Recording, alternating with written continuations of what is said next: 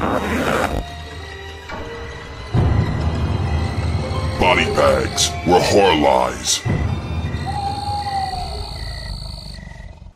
What's up, y'all? Dubbles at you again. Another week on the body bags. Flick I got for y'all this week is from 1992, released by Full Moon Pictures, and that is Netherworld. Of course, directed by Charles Band, written and directed by Charles Band. I think he shared the directing chair with David Schmoller, who was actually one of the actors in the film. I found that kind of interesting. When I was looking up the film, it was originally slated to be directed by Ted Nicolau, which I think would have been very interesting as well. Basic plot on this one: a young man, father dies. He's apparently pretty well to do, and has he's pretty rich, like I said, and he has a huge estate in Louisiana.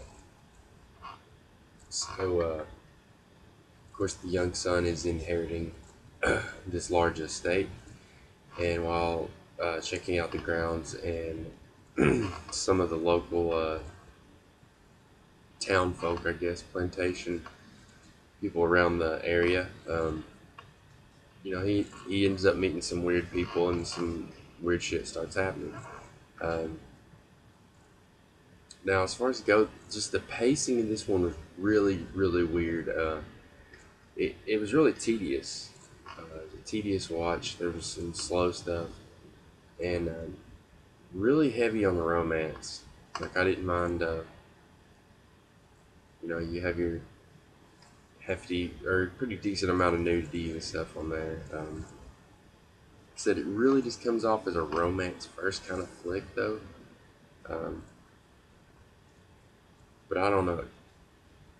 Nothing against the romance flicks, but that's not really what I usually go for in my horror.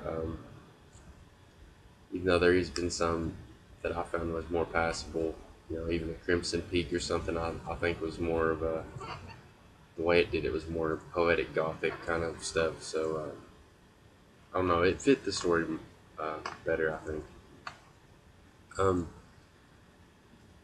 There's a lot of involvement of this local club in the flick. It's kind of like a bar, dive, juke joint. And the local house band is Edgar Winter from the Edgar Winter group. Of course, did Frankenstein. I don't know if y'all know that classic rock track from the 70s, but of course, brother of Johnny Winter. Just super talented musician and stuff, and actually pretty big rock star. And I was kind of surprised to see that a Full Moon flick got him to appear in the flick multiple times and do a decent amount of the soundtrack for the flick. So that I found that really cool.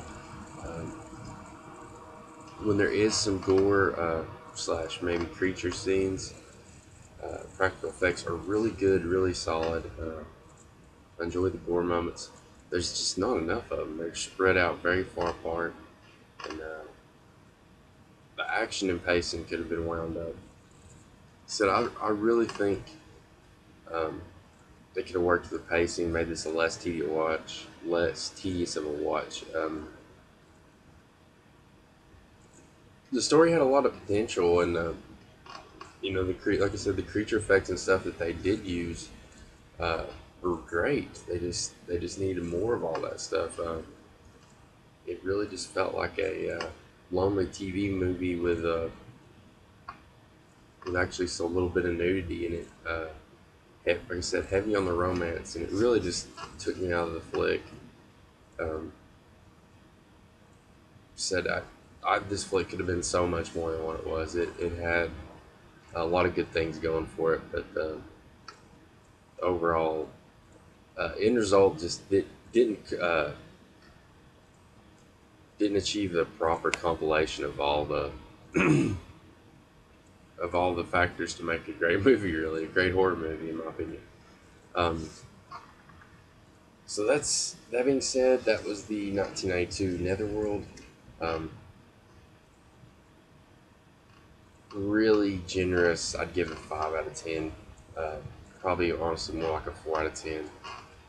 Uh, Watchable flick. I have seen worse, but really nothing special and nothing I'm gonna just dive in and try to rewatch anytime soon. I am, like I said, I am a huge Full Moon fan, and actually pretty damn big Charles Band fan. Um, of course, his family, Richard and all that shit holding it down as well. So, but this one was just a miss for me personally. But so until next week, y'all. Appreciate y'all watching. Peace out.